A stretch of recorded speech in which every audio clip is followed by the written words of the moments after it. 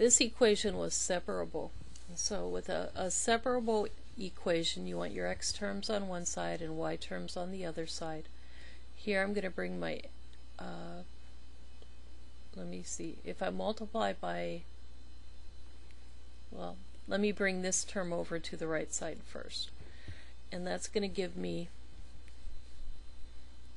1 plus y squared equals negative 2 x plus 1 dy dx.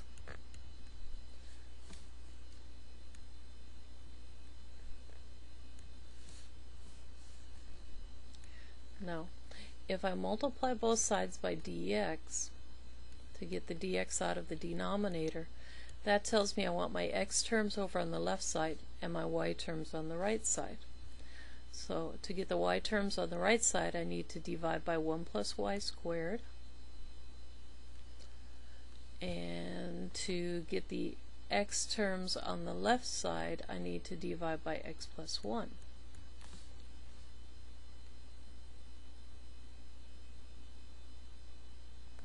Actually,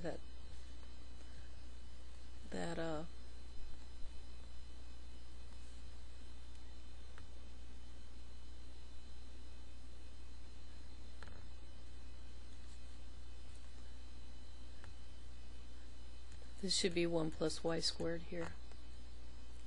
And I'm multiplying everything.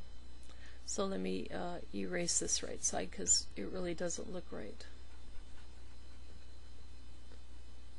Okay, so I'm multiplying everything by dx over x plus 1, 1 plus y squared.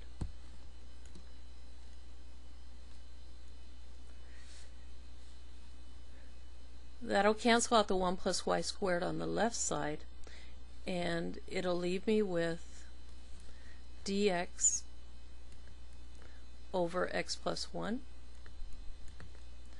On the right side of the equation, I've got this negative 2. The x plus 1 cancels, the dx cancels, and I have dy over 1 plus y squared.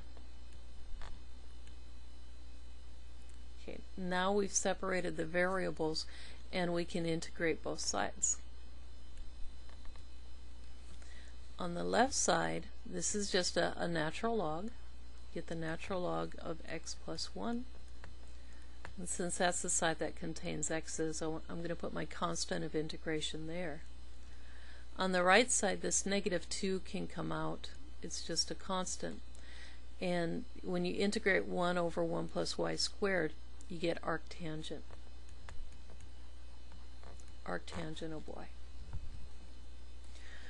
Okay, and now I want to see if I can solve for y. I'm going to start by dividing by negative 2. That's going to give me a negative 1/2 natural log x plus 1 minus c over 2 equals arctangent y. And the inverse of the arctangent is the tangent. So if I apply the tangent to both sides, I get tangent of negative 1/2 natural log x plus 1 minus c over 2 is equal to y. And there's my solution.